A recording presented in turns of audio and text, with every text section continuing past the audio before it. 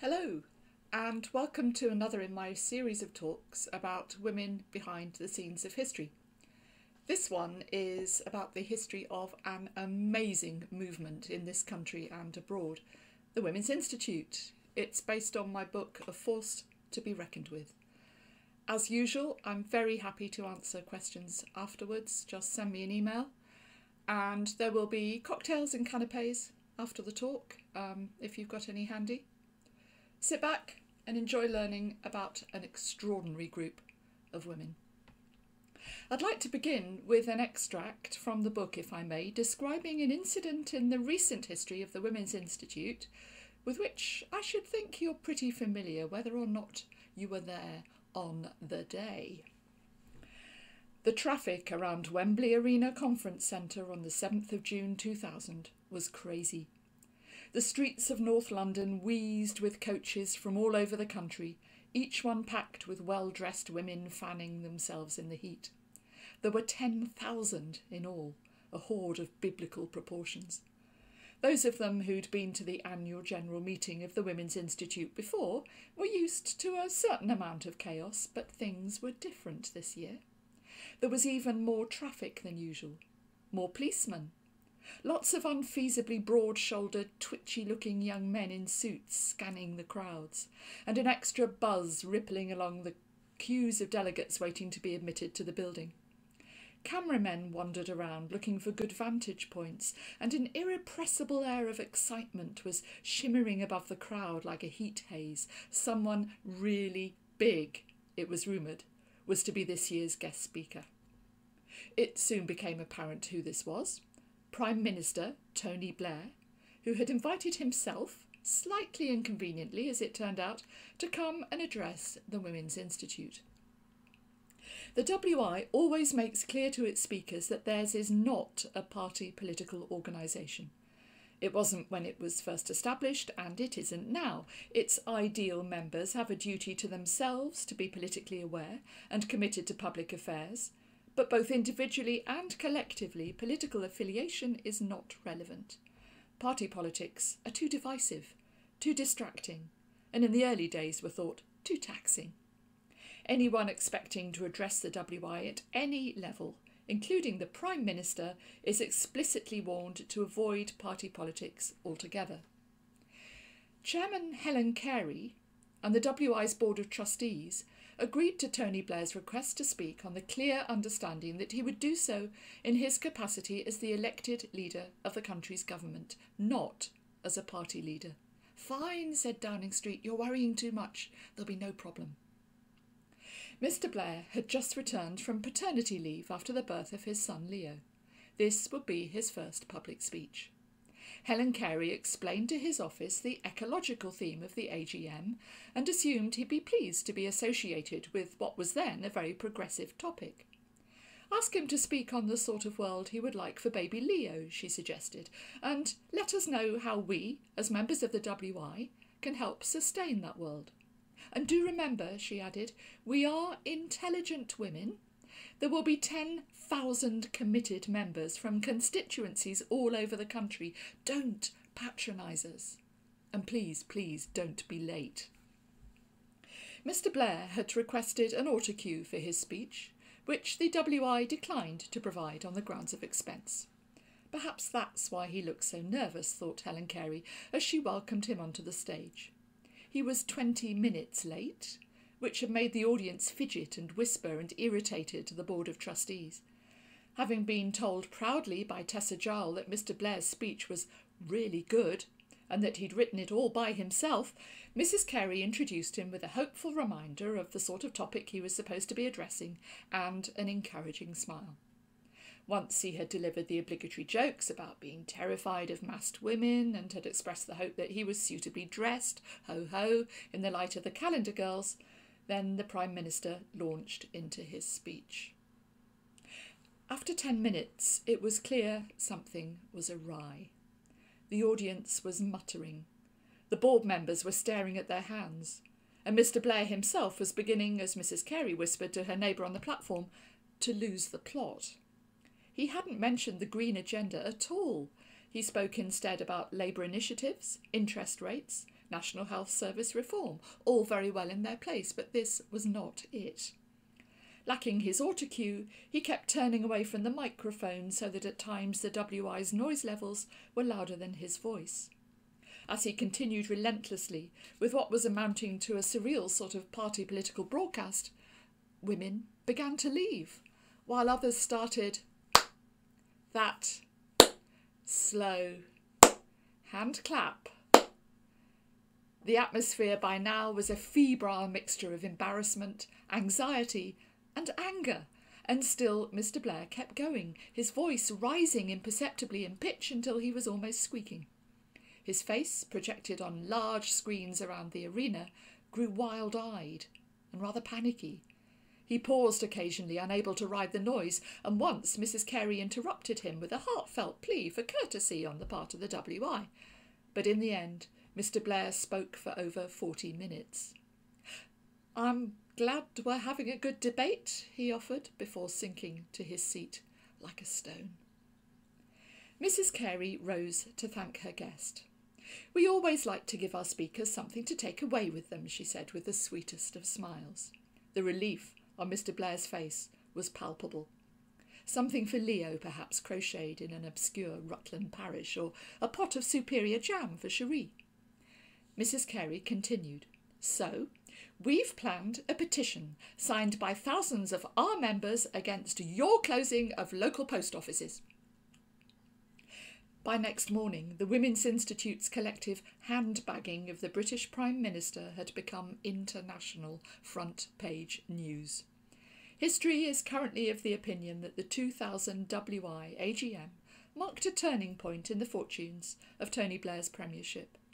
From then on, the Labour message was met with a measure of disillusionment and mistrust. The spin machine engineered by Alistair Campbell was brought under scrutiny, and Mr. Blair himself, after such a public display of embarrassment, trod more warily. You might think that his opinion about the WI changed, but if you read his autobiography that was published a few years later, he did still speak about the good matrons of the WI, so I'm not quite sure if he got it. The fortunes of the WI also changed that year. We swapped one image, the wholesome old Jam and Jerusalem one, for another, scarcely more fortunate. Now they were all strident handbaggers, even more frightening en masse than Mr. Blair in his pre-speech quip had imagined. This bothered the Board of Trustees, but didn't worry two elderly Yorkshire women overheard in the queue for lunch that day. Bristling, one of them said to the other in the broadest of moorland accents, "Who the hell does he think he is?" "Aye," replied her companion proudly, "you don't mess with the WI." As the daughter of a WI secretary from Yorkshire myself, I know that to be true. What I'd like to do for you today is just explain a little bit why you don't mess with the WI. And I'll start right at the beginning.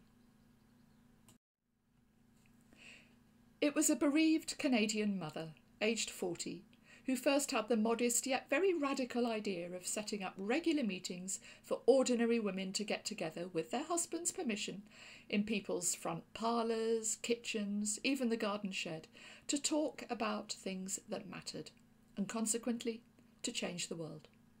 Her name was Adelaide Hoodless.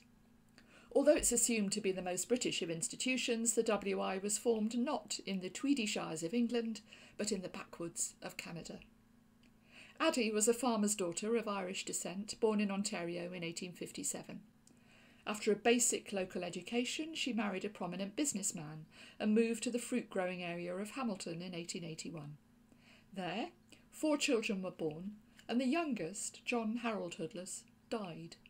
He contracted a common infection known locally as summer complaint through drinking contaminated milk, and he perished at the age of 14 months.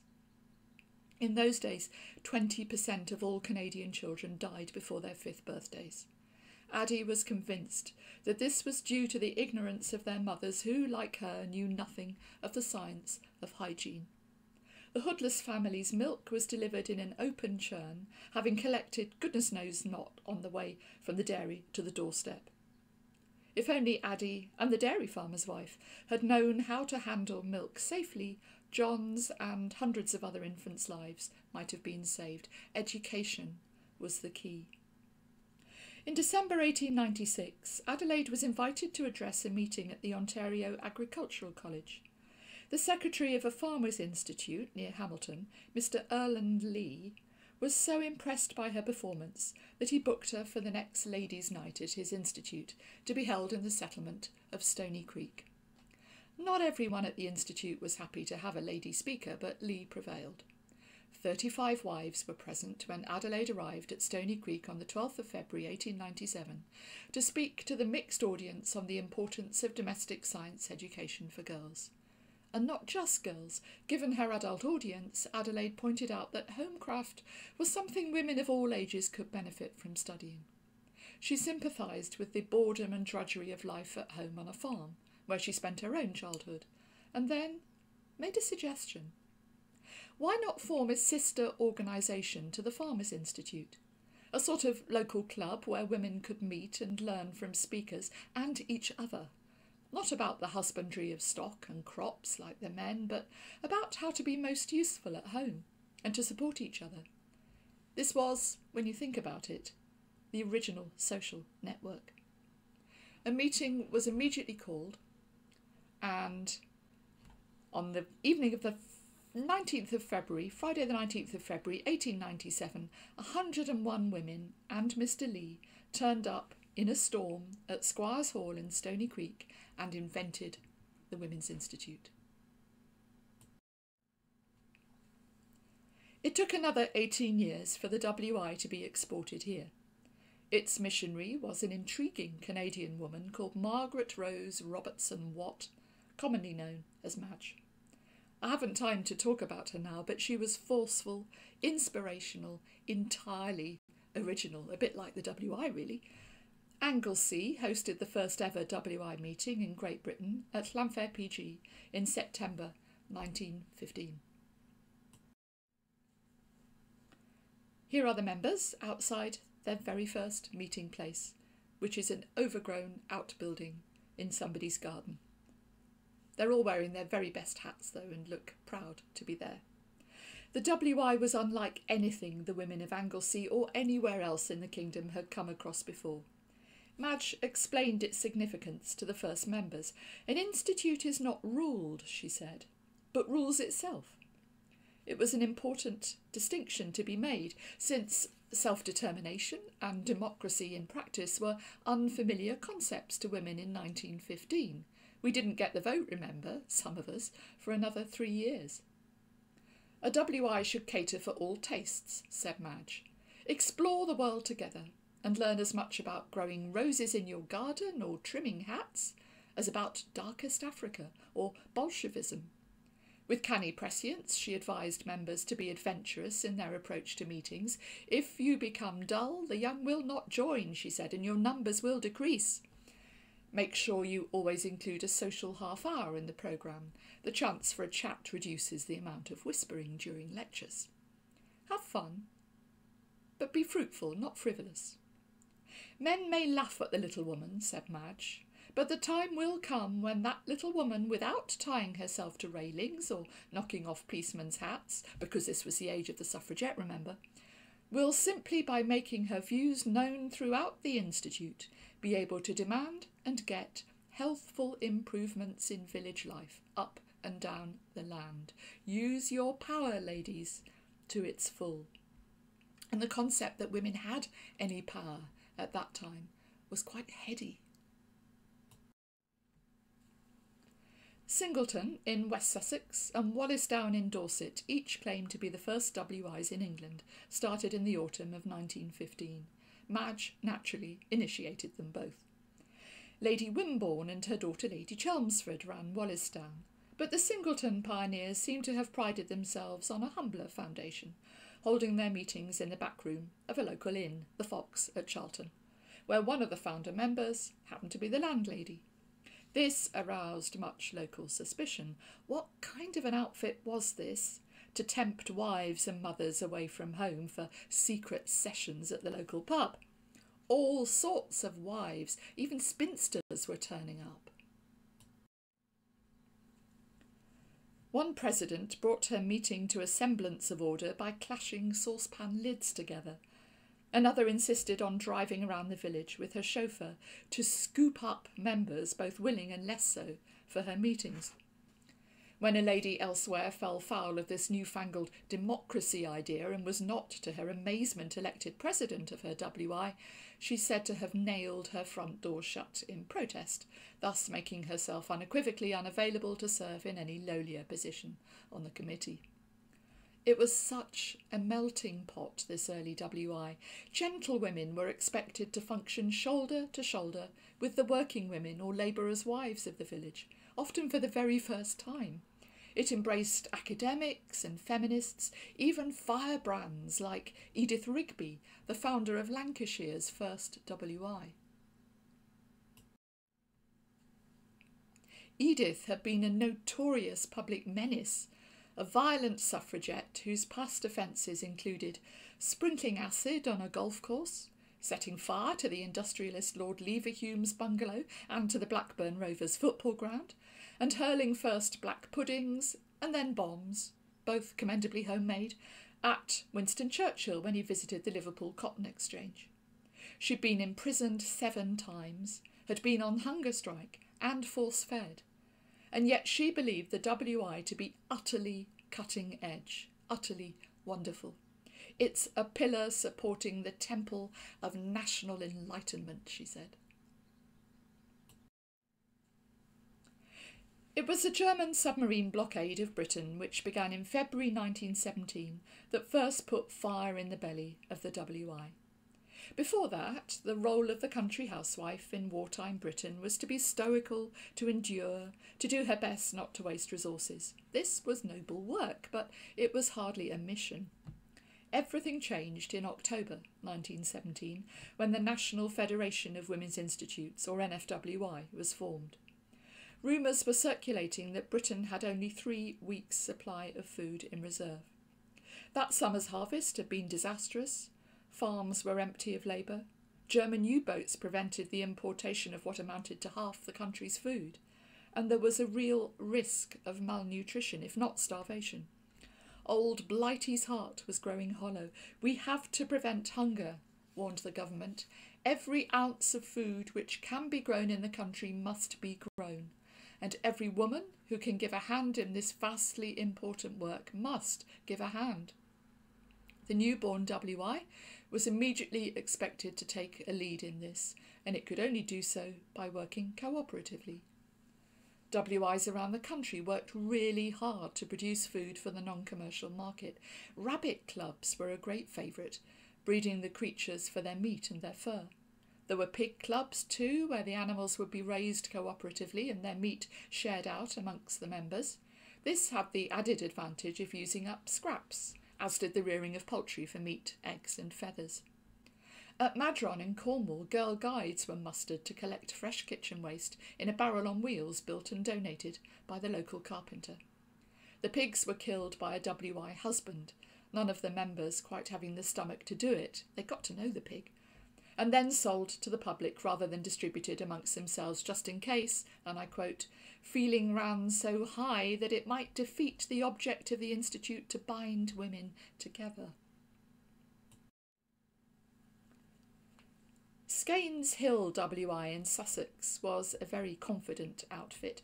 The rabbits in its rabbit club were proudly described in The Landswoman, which was the forerunner to the WI House magazine Home and Country, itself the forerunner to today's WI Life. These rabbits were described as not just any old rabbits, but patriotic rabbits. Members ran a soft fruit cooperative where the fruit would be preserved in bottles or in cans, with newfangled canners that could either be bought outright or hired at 2 shillings and 6pence a day. The collection of herbs and bark to be made into medicines and dyes fell easily to the WI. Parties of Institute members marched into the fields, perhaps singing a rather dire anthem called "Daughters of Britain, Work with a Will," currently being pedalled as the national WI song, and they gathered sphagnum moss for dressing wounds, thistledown to fill quilts, dried ferns to stuff dolls, wisps of sheep's wool caught on hedges for spinning into yarn. This was the first age of national make-do and mend. There were WI classes not just on tinkering, which you can see here, repairing saucepans and buckets and so on, or upholstery, basket making, but also cobbling, recommending old motorbike tyres for soling workmen's boots and more elegant bicycle tyres for ladies' and children's shoes. The genesis of a lot of the crafts WI members enjoy today was in the necessities of the First World War. After the war, the help given to the country by the WI was gratefully acknowledged, and following its baptism of fire, the Women's Institute movement quickly grew in numbers and public awareness. The list of resolutions put forward by WI members at AGMs during the first 10 years, say, of the NFWI's existence reveals an almost shocking liberality. In support of the Bastardy Bill, for example, whereby fathers were required to maintain their illegitimate children. This was in 1920, reflecting a wartime legacy of fatherless babies. Illegitimacy was not something ladies were supposed even to think about, let alone discuss, but members of the WI realised that it was a real problem after the First World War and it needed addressing. They campaigned for the better awareness and treatment of sexually transmitted diseases. This was 1922, following numbers of returning soldiers infecting their wives. This was an incredibly brave thing to campaign about, especially for a company of women who were hoping to be taken seriously and thought respectable. For them to raise their heads above the moral parapet like this and campaign for not very nice subjects to be addressed was incredibly brave. They had a campaign for an increase in the number of women police officers in 1924. This was not just a question of equality, although that's important enough. It's because WI members realised that if women were suffering from sexual harassment or domestic abuse, they were far more likely to go to a woman police officer about it than they were to some burly great copper. There was a campaign for an investigation into maternal mortality in 1925. This is an incredible roster of activism, which is often forgotten when people think about the history of the WI, but it's been an activist movement from the very first moment. The WI's house magazine, I mentioned it a minute ago, Home and Country, publicised all these campaigns. It was a little like a WI meeting in print. Business matters came first, then educational pieces about history, art, local government, astronomy, so on.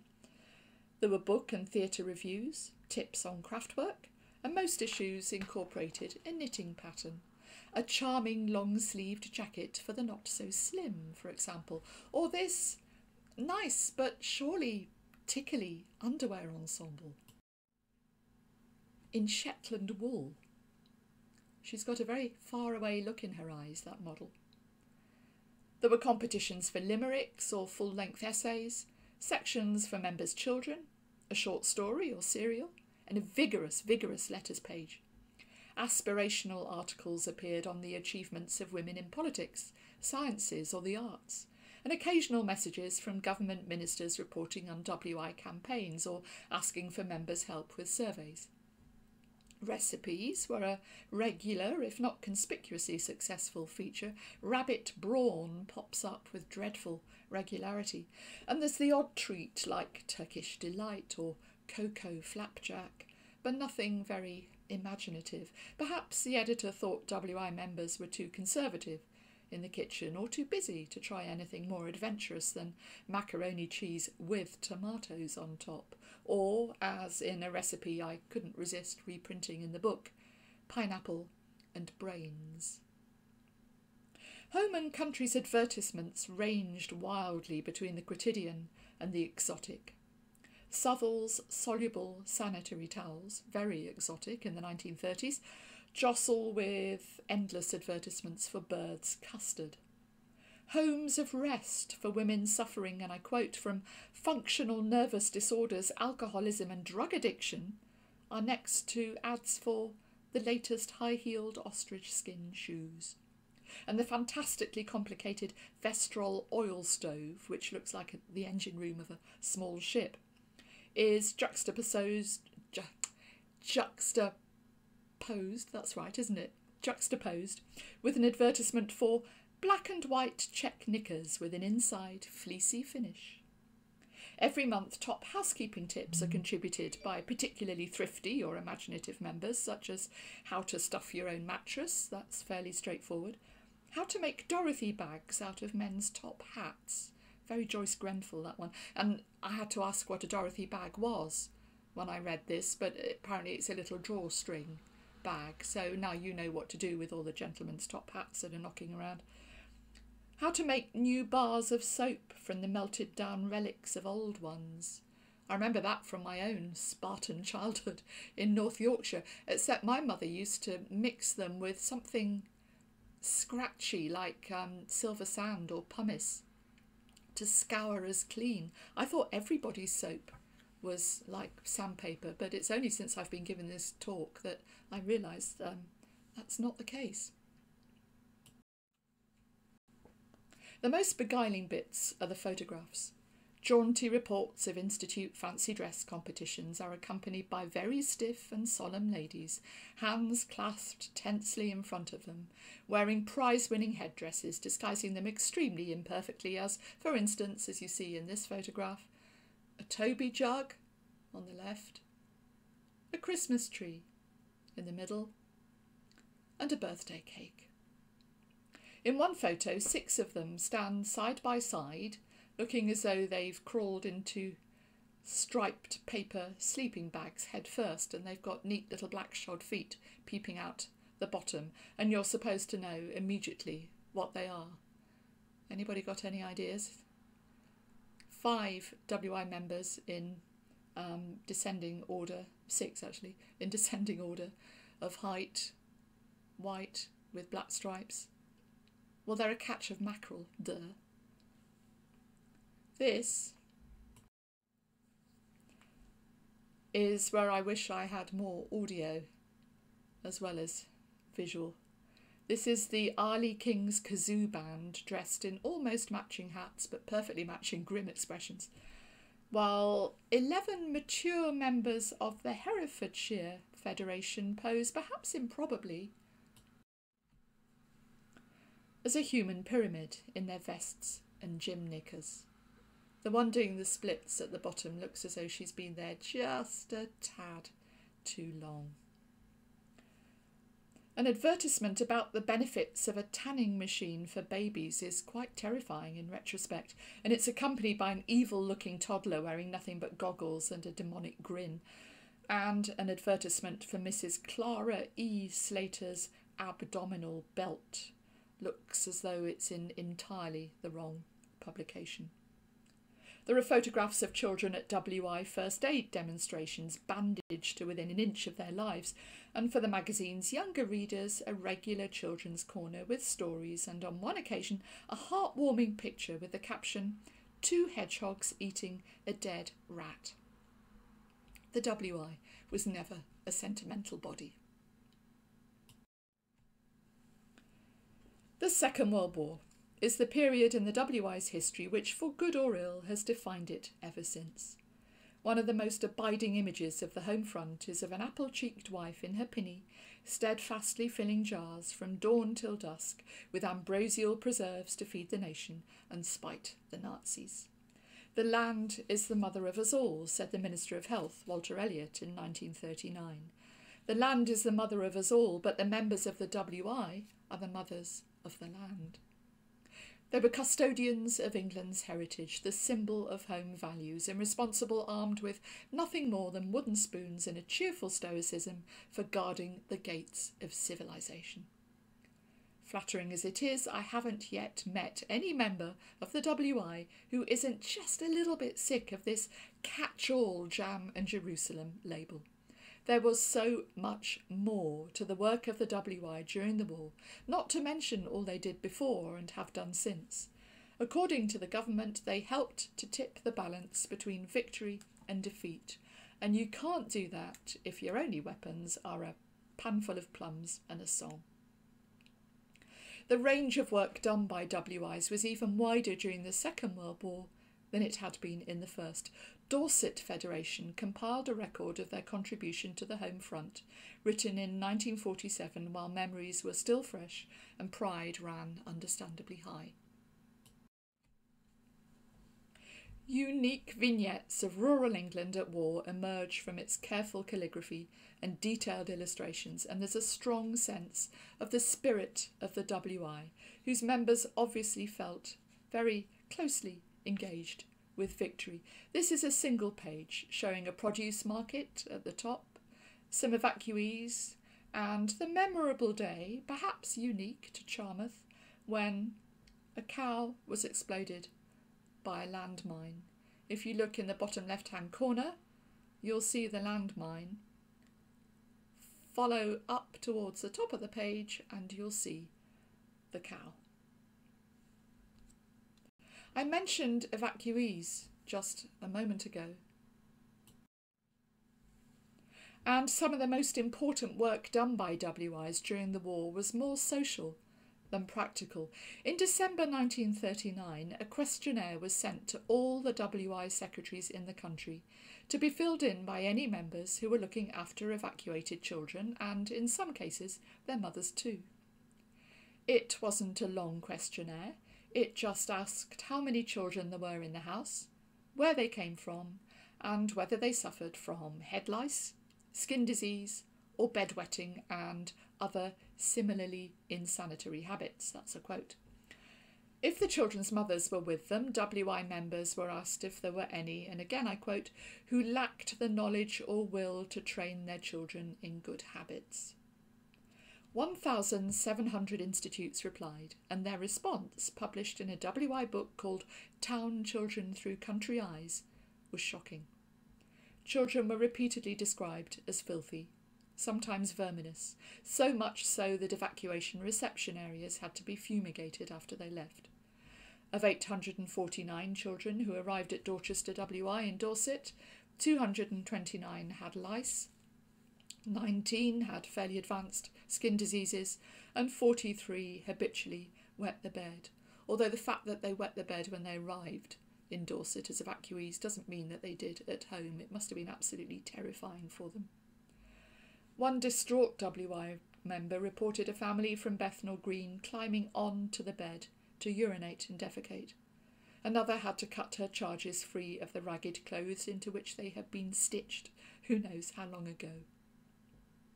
The news wasn't all bad. Occasionally WI members would report what they called a nice class of child and talk about the pleasure of having war visitors around rather than evacuees. And things could get better very quickly. 2 children in Norfolk put on half a stone in 1 week, and mothers were learning to cook and sew for the first time in their lives. It was a joy to watch children visibly growing healthy and happy in the countryside. But overall, the picture presented by the WI questionnaire was a pretty grim one, and revealed the state of Britain's urban slums, ironically for a rural organisation, with uncompromising clarity. William Beveridge, commissioned by the government to write a report into social reconstruction after the war, took careful note. His report recommended economic and educational reforms, including child allowances and state education from the ages of 2 to 16, and acknowledged its debt to the WI, whose members were arguably the first to open Britain's eyes to the desperate need for a national welfare state. And that is something that WI members should be hugely proud of in their heritage. Back to practicalities. In 1948, the NFWI sprang into action again, this time with Operation Produce. The premise was simple. Every single WI member in the land, and there were over 379,000 of them then, should be encouraged to produce an extra £10, 5 kilos, of food during the coming year. Institutes with participating members were to keep logbooks of their efforts, organised to display the unique achievements of each institute. 85,000 members responded, and 404 logbooks were submitted to county federations at the end of the year to be judged and admired. None can have been more impressive than Bacton and Districts, an institute in East Suffolk with 61 members.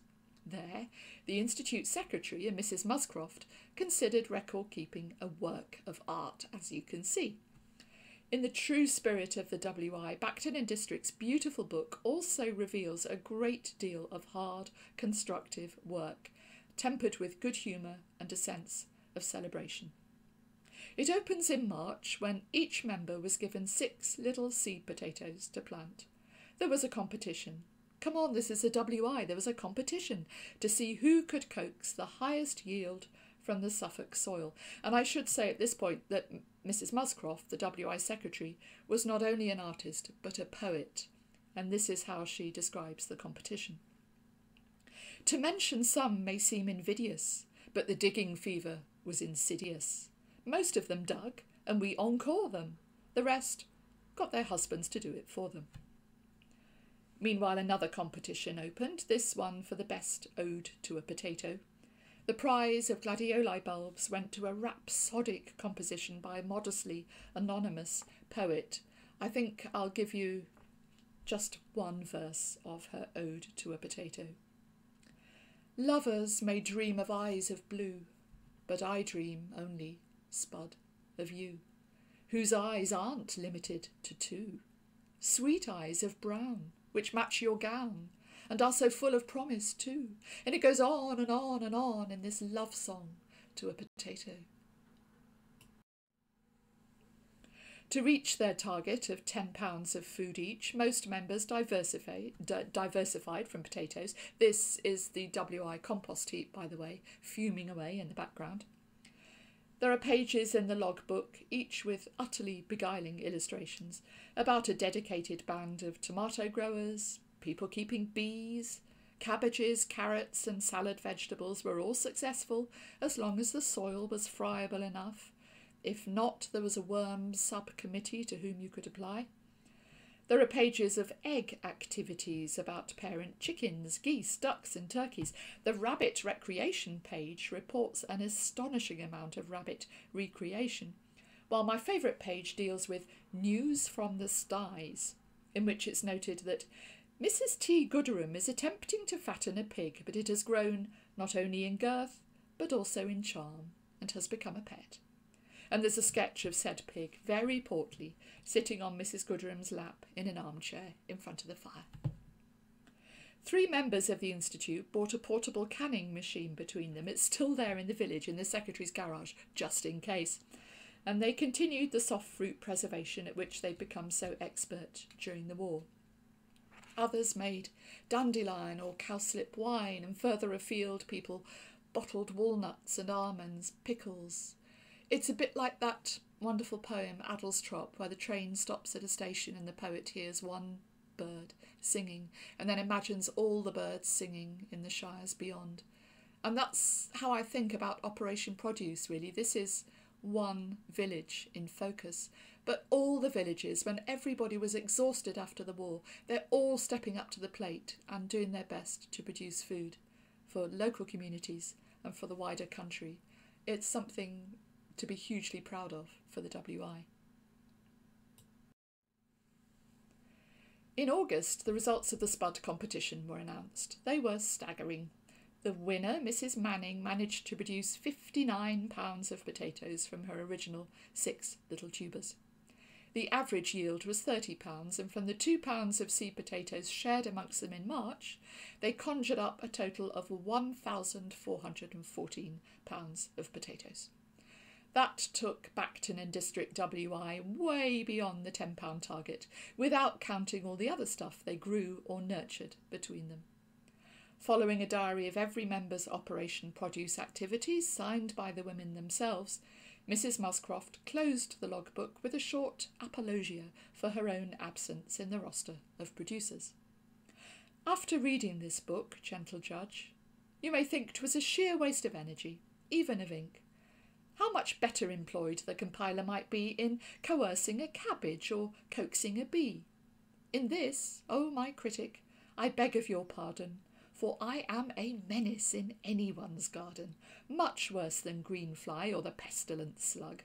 So it's best to have written and not to have dug. Bacton and District's logbook was submitted, as required, to the county authorities at the end of 1948, no doubt with a good deal of confidence. The best from around the country were due to be sent to the United States to thank the American people for supplying so many seeds to the WI during the war. Surely Bacton's would be hard to beat. Well, Mrs. Muscroft reckoned without the adamantine seam of bureaucratic pedantry running through the edifice of the NFWI at the time. Bacton and District had been a little too free in its record-keeping, a little too unnecessary in its presentation. A terse note came back with the logbook. Book used not according to schedule, but otherwise excellent. We should be grateful it was never sent to America. It's a treasure. I know of 2 Operation Produce logbooks in this country. There must be more. If you are WI members listening to this, especially if you are WI archivists, look under your beds, look in the garage, look wherever you can and see if you can find another Operation Produce logbook for your WI, because they're not only important documents in the history of the Women's Institute, they're important documents for us all because they tell us so much about what was going on in the period immediately after the Second World War, which is often ignored by historians. The adventures of the Calendar Girls and the Tony Blair episode invigorated the WI. It had been flagging a bit in the decades after the Second World War. Perhaps this illustration from Home and Country, published in 1967, might help explain why. It'll also ring bells with any of you who have any committee experience at all. I'll just point you to 2 or 3 of my favourites of a dozen ways to kill an institute. Number 3, never accept office, as it's easier to grouse than to do things. Number 4, nevertheless get cross if you are not elected to the committee, but if you are, do not attend committee meetings. Number 5, if asked by the President to give your opinion on some important matter, tell her you've got nothing to say. Number 6, after the meeting, tell everyone how things ought to be done. I think my favourite is number 11, chain smoke and bring your knitting. Thanks to its soaring profile, opinion about the WI was highly polarised at the beginning of the 21st century. You probably don't need me to tell you that. It was variously labelled a trade union for housewives. That's fair enough. A reactionary outfit intent on destabilising the government. A sort of monstrous regiment of blue-rinsed women. A band of frustrated attention seekers rather pathetically offering themselves up for sexual exploitation. A cantankerous, humourless, colourless mob of old hags. That's a quote from Home and Country, a depressing anachronism they've been called, and the last refuge of the British frump. Every new article or feature about the WI unerringly relied for impact on the contrast between the stereotype in her twin set and her pearls and the surprisingly radical things she seemed to be doing. It got a bit wearing and distracted from the real story. Because despite all the innovations of the past decades, at the core of every WI in the country is still the spirit of cooperation and mutual support, with a good cup of tea, that drove the movement forward in its earliest days. Time and time again, when I asked modern members what is the most important thing about their WI, they say friendship. They joined as newcomers to the village, or nowadays the town, the city, the professional workplace, the mental hospital, the army base, you name it, the university. There's probably going to be a WI there, because a kind neighbour or friend took them along to a meeting to make new friends.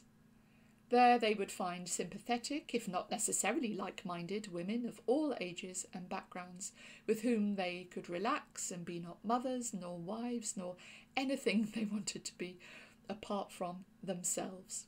A friendly, safe, non-judgmental atmosphere gave them the confidence to trust their own judgment, keep an open mind, and stand up to be counted on issues they believed in. Courage is a gift of friendship too. and nothing's changed about that since the day the British WI was founded over 100 years ago. Goodbye.